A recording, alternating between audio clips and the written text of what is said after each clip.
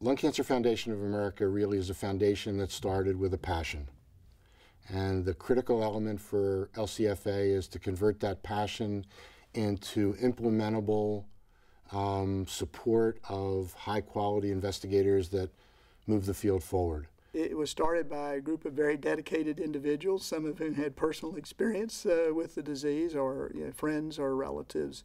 And I think they did a very smart thing. They pulled in thoracic oncologists from all stripes from around the United States and frankly around the world to help in the development of their goal, which was to eradicate, eliminate lung cancer.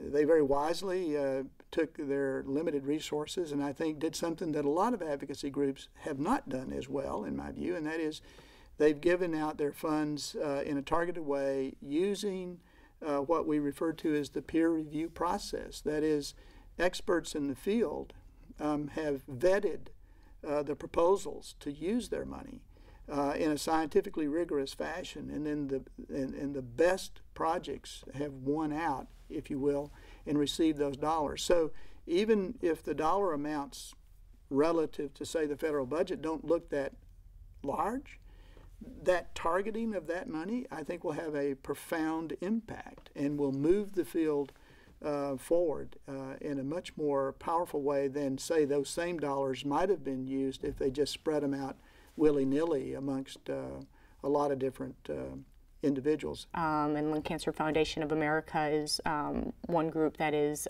incredibly dedicated to moving this research forward. They have a big bent on lung cancer research and understanding the biology of lung cancer and getting funds for researchers who will move this information forward. You know, if you're diagnosed with cancer, obviously the first thought is that you have cancer and you know what's going on and what should I do about it.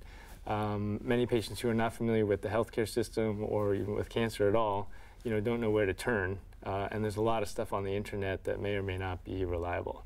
So I think where the Lung Cancer Foundation of America can be a significant help is being a resource for patients basically at any time throughout the course of their treatment, but also especially you know, when they're first diagnosed, to help guide them what they should do, what they you know, what are the standard treatments, what potential trials are available for those patients, and really be a resource for patients and caregivers to help them throughout the treatment course. You know, in all candor, I think it's been a terrific opportunity for them to have a profound impact on the field, not simply raising the voices, but actually making things happen. The Lung Cancer Foundation of America also helps support research in lung cancer.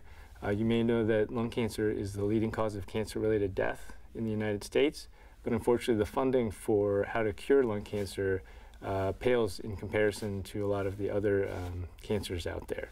And so really what that means is not very much money is spent on trying to figure out how and why these cancers grow, and then how can we effectively target those treatments. I think that if curing cancer was easy, we would have done it already. I think trying to find ways to care for people and to change the natural history of the diseases that they suffer from requires innovation, translation, and integration. So it's not an easy process. It requires science. It requires organizations like the Lung Cancer Foundation of America.